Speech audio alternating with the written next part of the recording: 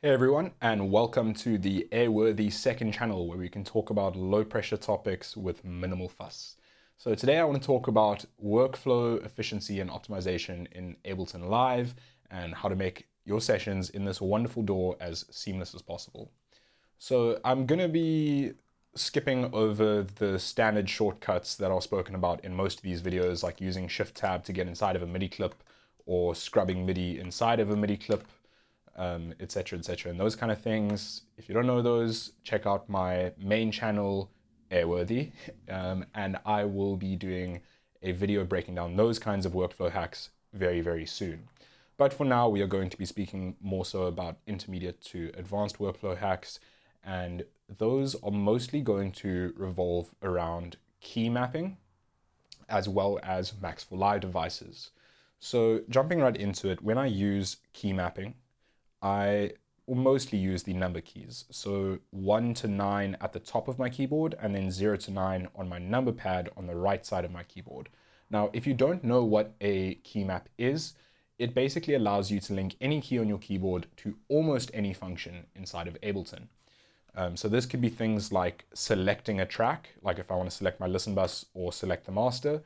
It could be things like turning a track on and off, and a variety of other things. So starting off, we'll go from 1 to 9 on my keyboard. Starting off with number 1, I actually leave this open specifically for A/B testing, whether that's A/B-ing two tracks, like let's say I'm working on a song and I've got two different kick drums and I can't decide which one I like more.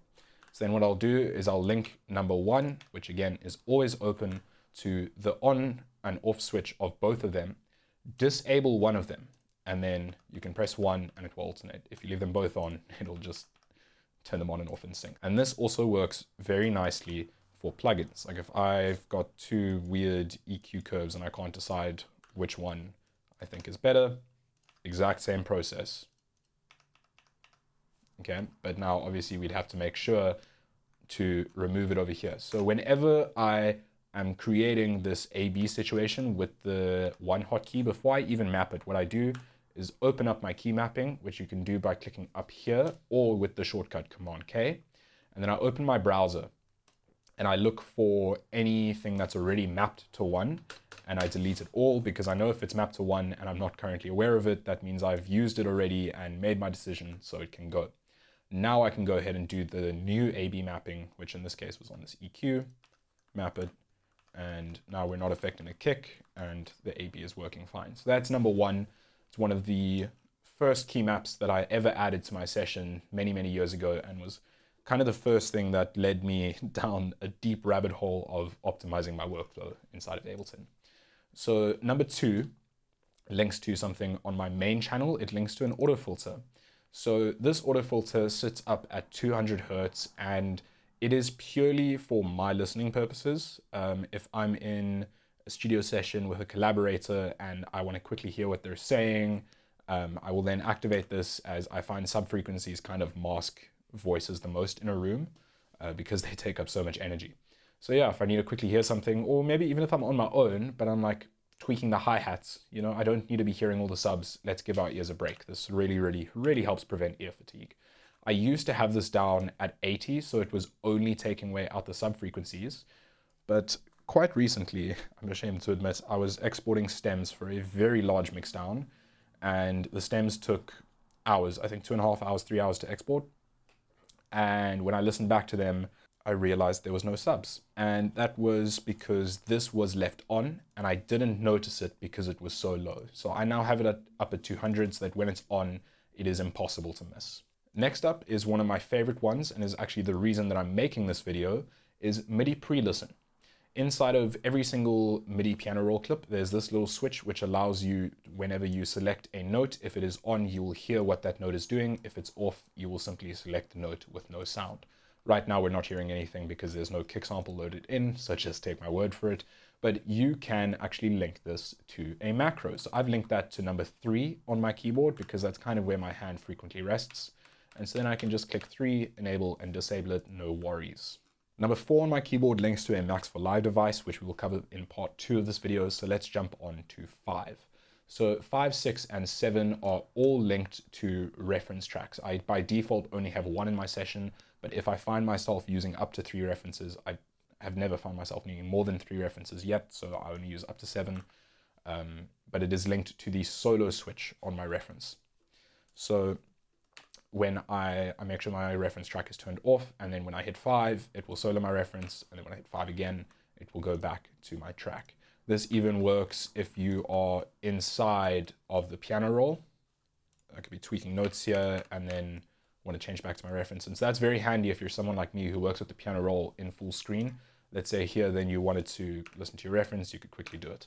I don't actually use 8 and 9. Maybe you guys could help me out with that. So let's jump over to some of the non-numerical key mappings that I have. Alphabetical, I should say. So we can start off with the V key and the grave key. So these are used for selecting tracks.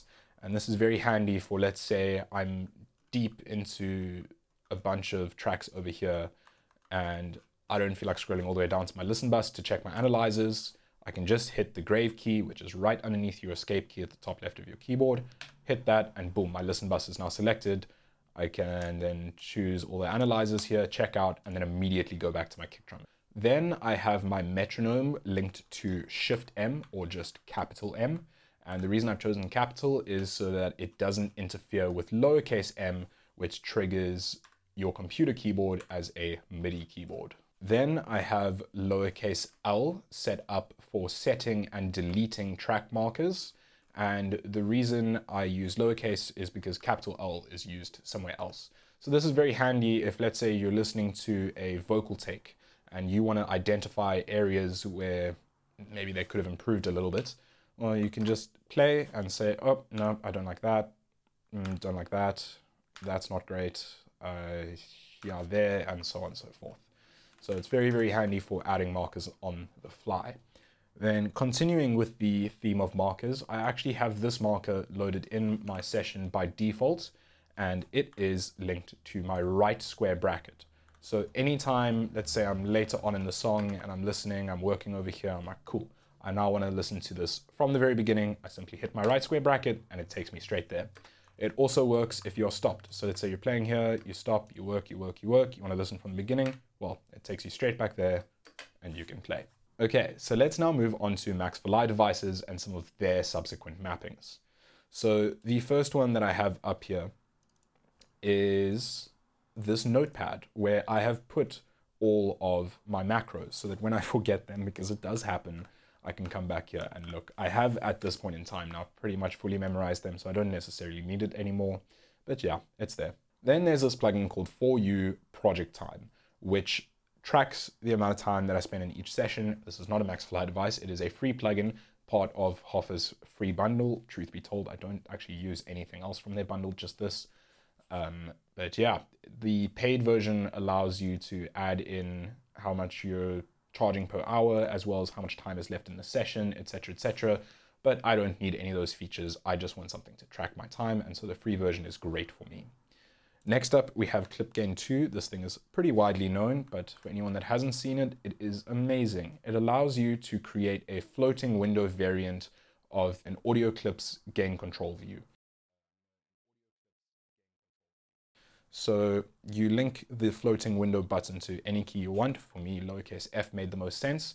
And then anytime you have an audio clip selected, you can press F and all these controls will pop up where you can change its pitch, you can change its warp mode, and of course its gain.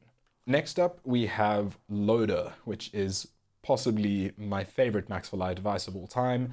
And it allows you to load in plugins or any Ableton device or even samples using key maps. So what you do is you bring in the Loader plugin and then you load each plugin or Ableton device or whatever it is you're using in here. But unfortunately, you cannot simply drag, let's say, Pro Q into here. It does not work. You see, it tries to load it as an actual device. So what you have to do is save the plugin as a preset using this little save icon, and then you see you'll get this thing, Pro Q VST preset, and that allows you to drag it in here.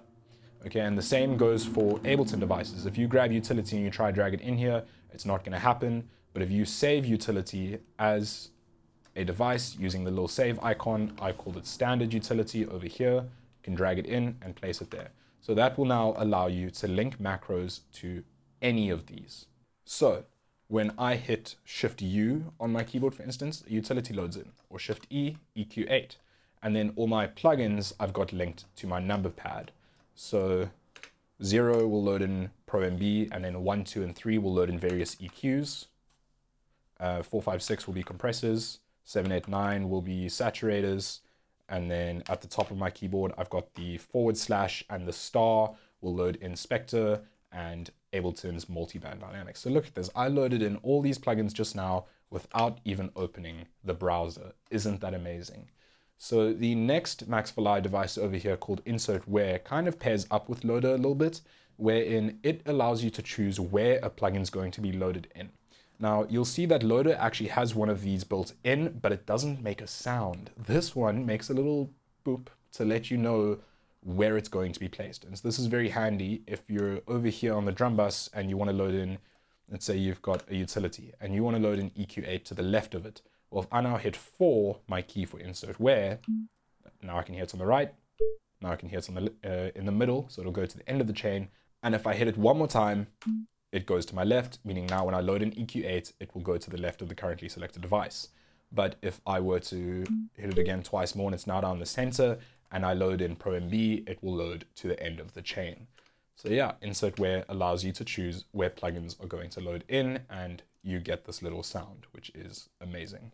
So all right, everybody, that covers all my workflow hacks regarding custom key mapping and Max4Live devices.